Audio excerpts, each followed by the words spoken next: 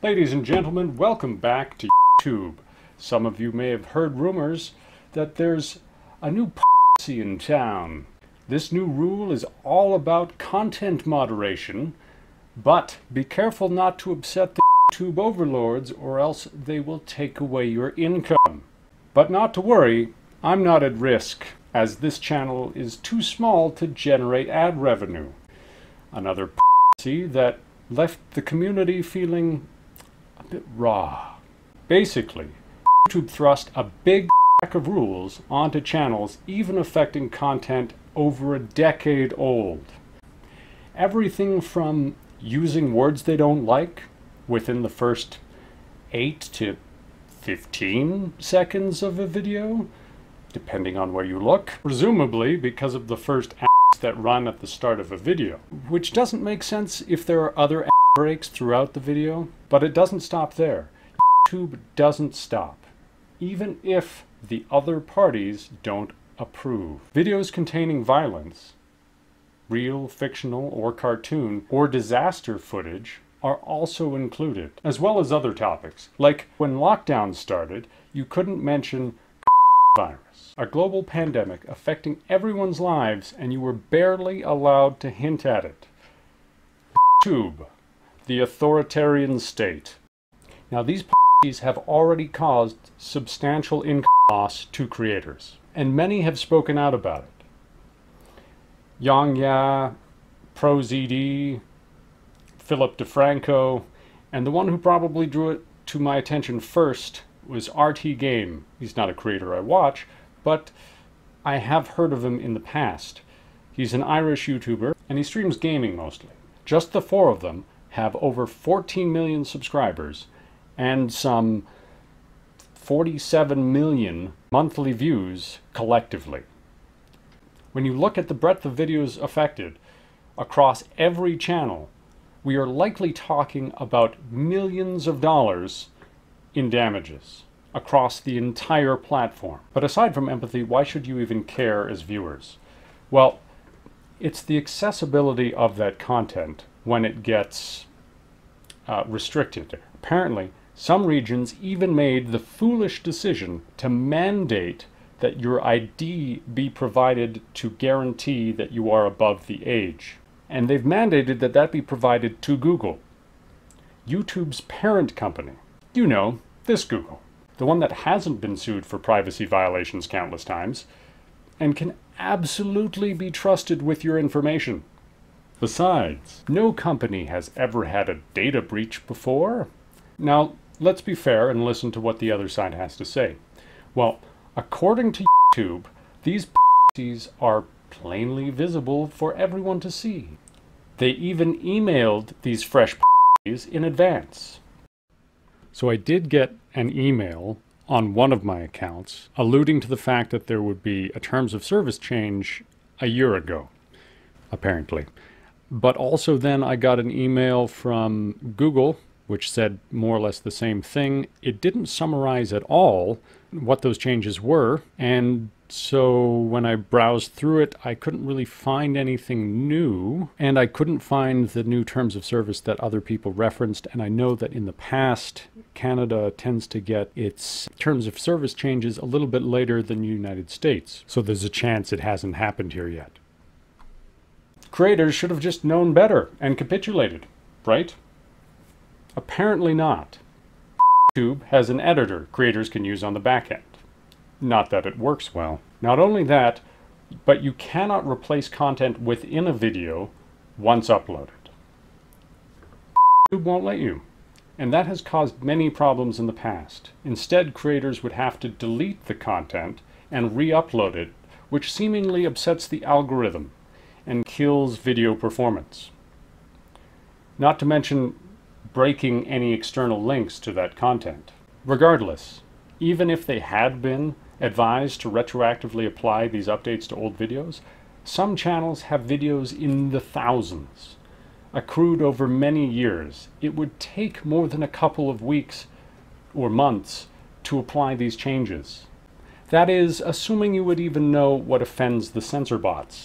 YouTube consistently uses vague language and is completely inconsistent when slapping creators across the face with its often displaying favoritism. And if you happen to miss the email or didn't understand, you would think you could find a plethora of information. You would think that if you typed YouTube into the search bar, you would find all the latest YouTube news. But again, no. Instead, you would be hard-pressed to even find a single video with YouTube in the title. YouTube seems to suppress any content featuring terms like YouTube. I suspect it's due to the fact that most of the discussion surrounding YouTube is negative. In the past, they have received massive criticism and backlash for their policies. For example, the aforementioned decision to limit monetization to both 1,000 subscribers and something like 4,000 watch hours. YouTube パートナープログラム改正で、なんだって？おじさん、無職になるって。え？2018年初頭、多くの零細 YouTuber が広告収入を絶たれることとなり、おじさんのチャンネルも例外ではなかった。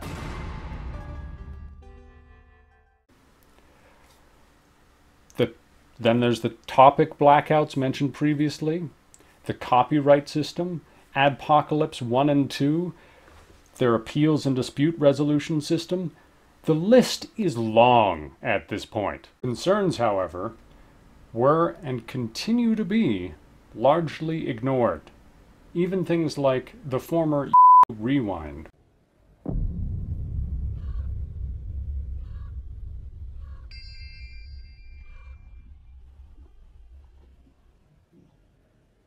Yeah, it's rewind time. Which was a year in review video that used to come out every year that was supposedly to celebrate all the creators who made a big impact on this platform of user-generated content. But then there was an uproar over apparent favoritism, celebrity focus, political bend, and shunning the platform's largest creator at the time. So what do we have so far? New rules that blanket all content, future and existing, no real way to make the old content comply, and unclear rules governing what can and can't be shown or discussed without consideration of context or format. Now remember, kids, the first rule of policy making is that consistency and language doesn't matter. It would certainly be embarrassing if YouTube, for example, currently had a rampant issue with the ads they plastered all over their pages. Right now, YouTube has a major problem with their disgusting ads. YouTube is about as bad as a mid-2000s blog site with the kinds of advertisements they are smearing all over. Their ads even violate their own new content restrictions, and some of the old ones. You have vomit-inducing, gaping, and infected wounds, moldy toenails, very graphic stuff, and without context or relevance to the content saddled around it. They have misleading ads. You have risque ads. Some would even argue they're objectifying ads. Even fraudulent ads. Okay, here's an advertisement I ran into over the holidays. Here, it's clearly passing itself off as Mr.Beast. I assume Mr.Beast isn't actually behind it, in which case I would be appalled, but I don't think that's the case. If you haven't heard of him, he's now apparently the largest creator on the platform. Congratulations, that's actually quite impressive. That's a lot of subscribers. I don't watch him myself, but he is widely known for doing bizarre things and offering giveaways. So you can understand how one might be taken in by such ads and jump on the opportunity. I was in such disbelief that YouTube would stoop this low that I went to see if maybe there was more to it and I had a misunderstanding of some kind. I found the same ads videos with conflicting statements, that would tell right away that that's not real.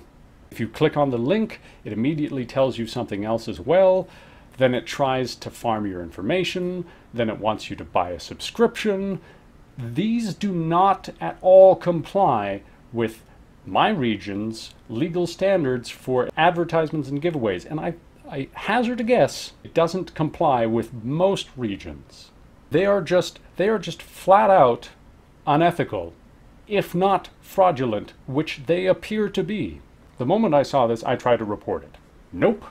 You can falsely report a video for all kinds of things, but you can't report an advertisement that can cause real harm.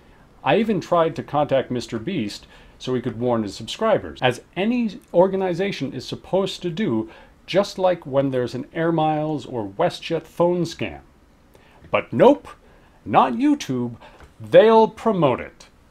If I had a TV show or website or news station, these are the kinds of ads I would not want anywhere near my brand. These ads make Raid Shadow Legends look utopian. YouTube is telling everyone that your content is unacceptable and it makes them look bad. If you give them money, they will happily spread that deplorable content everywhere they can. This isn't even just limited to the banner ads they've started wedging in everywhere to the detriment of the functionality of their website. No, this even includes advertisements in video. And not all creators can even say they don't want to be associated with it and turn off those ads. This goes back to a previous uproar where YouTube unilaterally forced its policy on creators. A few years ago, YouTube announced it was going to start shoving its ads into every unmonetized video on the platform, including those that don't qualify for monetization and who will not receive compensation, which is a huge problem with some potential copyright issues, and removes a substantial appeal that allows smaller channels to grow. But it also means it can circumnavigate paying its partner creators who already run advertisements and get paid to do so. YouTube has full control over the content we see and data logging of that content. We cannot know that those ad-filled videos without middlemen, the creators, are actually promoted and viewed more, siphoning away revenue that would otherwise be earned by their partners. They could easily make the algorithm to keep the uncompensated creators from hitting the threshold to become compensated, minimize the views of those who are compensated, and yet still direct users to all their cost-free advertisements. There are no restraints, and as far as YouTube is concerned, it has sole discretion over everything, acting as if the platform isn't exclusively reliant upon the free content uploaded by individual creators and subsequently their viewers, the users of YouTube. In the immediate, their missteps are causing lost revenue and mental anguish to people reliant on the work they have built over however many years, even from the start of YouTube, some of the creators. But broader, rules like the content moderation are going to result in decreased content variety available on YouTube, as creators distance themselves from anything vaguely related to YouTube's loose policies that creators fear will cause them harm. It might dissuade some news coverage, gameplay, comics, art, film reviews, and critiques. It also just impacts creators themselves and discourages them from creating content at all.